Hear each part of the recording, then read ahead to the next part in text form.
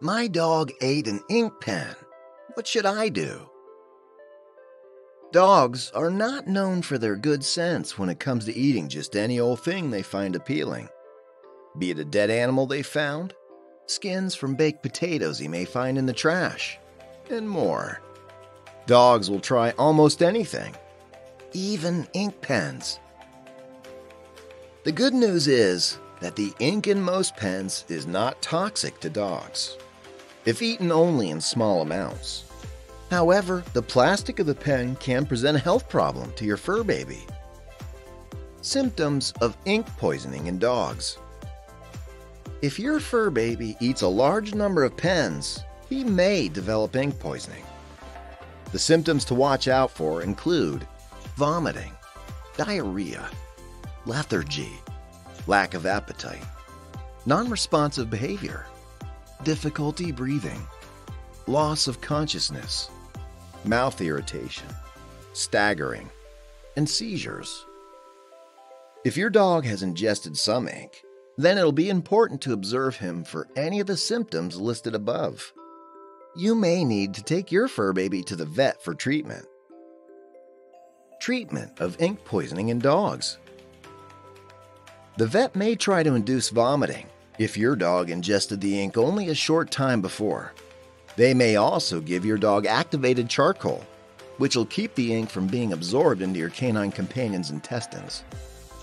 The prognosis is very good for your fur baby. Chances are he'll not suffer any ill effects from eating a small amount of ink. And if he did have a lot of ink, then quick treatment will ensure he'll be okay. Bowel obstruction from pen's plastic casing. The other health problem you'll need to watch for is a bowel obstruction caused by the pen's plastic casing. The plastic can become lodged in your dog's intestines, causing a blockage.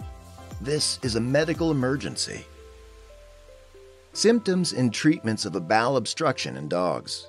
Your fur baby may exhibit some of these symptoms if he has an intestinal blockage: weakness, diarrhea, vomiting, dehydration, bloating and abdominal pain, lack of appetite, and hunching and/or whining from pain and discomfort.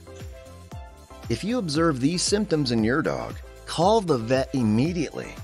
At the vets, they'll examine your fur baby and will run blood tests and mostly likely imaging tests too. The imaging tests help the vet to see where the plastic is causing the blockage.